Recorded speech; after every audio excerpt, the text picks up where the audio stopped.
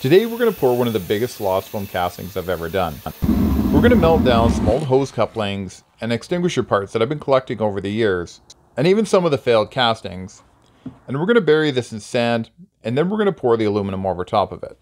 Of course, there's a lot more that goes into it in the background than just what you're seeing in the video, and this should be left for the professionals. However, I thought I'd entertain you guys and show you how I do the process.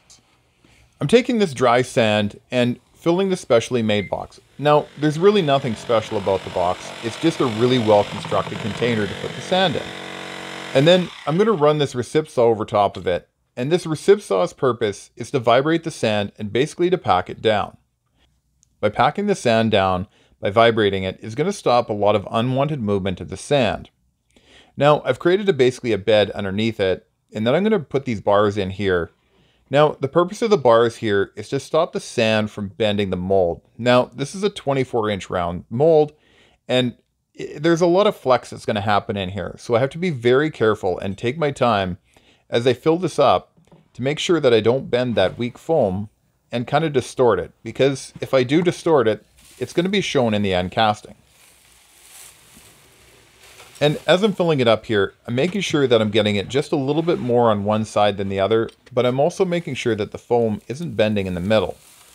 Now, in case I didn't say this earlier, the foam was covered with a white substance, which is basically a watered down drywall mixture, and left to set for 3 or 4 days to make sure that it's thoroughly dry. Because we want to make sure everything is super dry here, because as we know, water expands 1,800 times its size, and if you pour molten aluminum over top of water, or it even gets near it, there can be explosions and fireworks and all kinds of sadness. So we're going to make sure today everything is super dry. And if you're curious how the plaster coating goes on, in some of my other videos, you'll actually see that process take hold early on in the videos, and I even have another video on how I make the plaster itself. So now that I got it vibrated down and it's about 90% full, I've got a really good feeling about this. Everything's looking pretty good. I mean, that sprue is a little bit close to the plywood there, and I'm not overly happy about that, but in the end, it doesn't actually end up being too big of a problem. The problem that I have in the first casting stems from something totally different, and we'll get into that in a bit. So the purpose of the tin can is pretty simple. This is going to be a catch basin that's going to catch the aluminum, and throughout the process, which I'll explain later as well, I can't let it run dry. I'm basically going to fill that soup can right up with aluminum and then keep it full until the whole process is done filling. Now, let's start up the foundry and get things kind of rolling here and get this turned into molten aluminum. Once again, moisture is kind of our enemy here with sand casting, and I'm just going to preheat all of the couplings that have been sitting out behind the shop for about 10 or 15 years.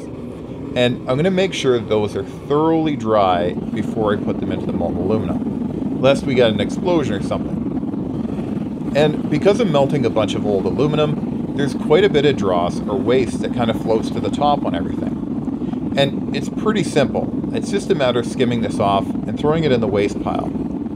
Now, let's take this crucible out of here and get ourselves set up for a really cool pour.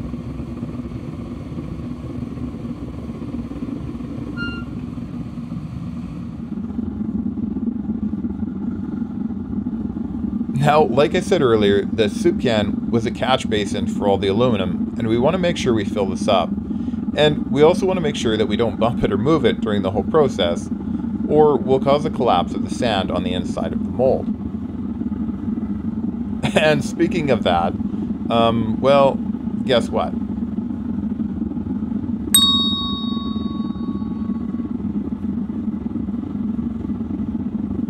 And now it's just a matter of sitting on the back deck for 30 minutes and waiting for the mold to cool down.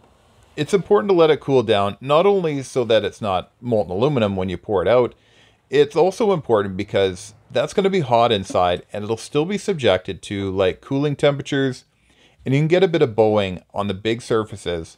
Say one side gets cooler than the other, and all of a sudden you got a banana-shaped kind of plaque. This all has been learning through the trial and error process and a lot of studying and a lot of reading. And it's a really good thing I wore my PPE today because there's a lot of nasty that's coming off of this process here. A lot of that dust and maybe some of the chemical residues that are coming off there, I really want to make sure that I'm protecting myself from all of this. Let's have a look and see what we got out of this, and then we'll talk a little bit more about it.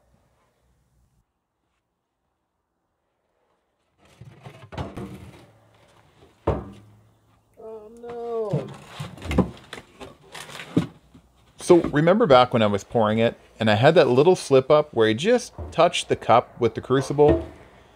Well, this is the end result of what ended up happening, is I wound up collapsing that sand mold there, and consequently ruining everything.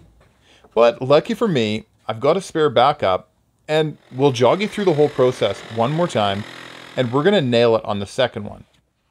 In fact, we're going to nail it so good, we're even going to two-part epoxy it and do all kinds of cool stuff with it. The thing that I enjoy most about building and creating things is there's always something to be learned. And remember, you only learn from your mistakes or your failures. And then once you can reflect on your mistakes or the failures and figure out why it went wrong, you're going to be way further ahead in the long run. Now, let's melt down the last of our hose couplings that we had kicking around behind the shop. And let's melt these down, skim the dross off, and then we're going to pour another one of these bad boys. And I assure you, this time it is going to work, and I'll tell you why. Because we're not going to bump the cup with the crucible.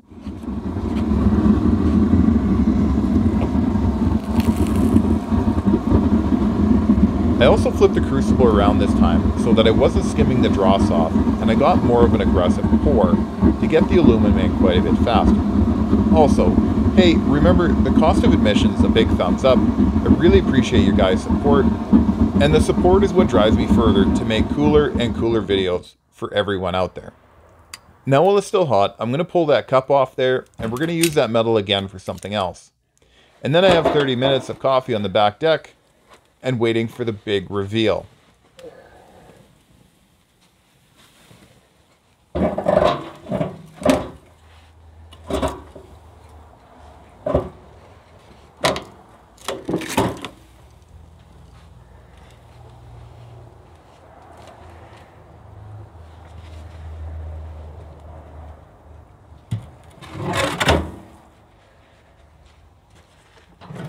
By far, this is one of the best castings that I have ever done to date, and I am pretty pumped about this.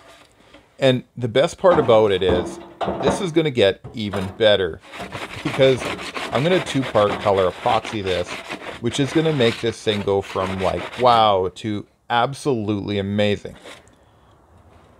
But first, let's enjoy it in its kind of bare bones stock first, and then we'll show you the two-part epoxy.